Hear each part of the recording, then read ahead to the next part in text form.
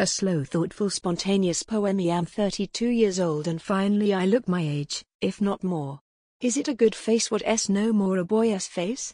It seems fatter. And my hair, it has stopped being curly. Is my nose big? The lips are the same.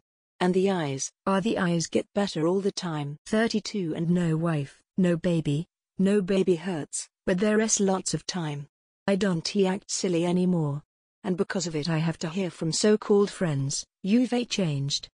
You used to be so crazy, so great. They are not comfortable with me when I am serious. Let them go to the Radio City Music Hall.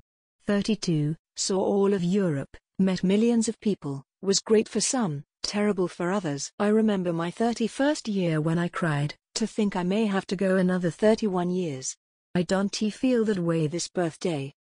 I feel I want to be wise with white hair in a tall library in a deep chair by a fireplace. Another year in which I stole nothing. 8 years now and haven't stole a thing.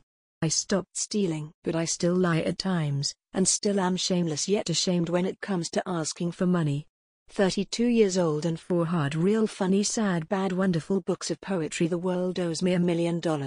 I think I had a pretty weird 32 years. And it weren't up to me. None of it. No choice of 2 roads. If there were, I don't doubt I'd have chosen both. I like to think chance had it I play the bell. The clue, perhaps, is in my unabashed declaration, I am good example there is such a thing as called soul.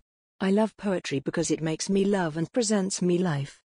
And of all the fires that die in me, there's one burns like the sun. It might not make day my personal life, my association with people, or my behavior towards society, but it does tell me my soul has a shadow.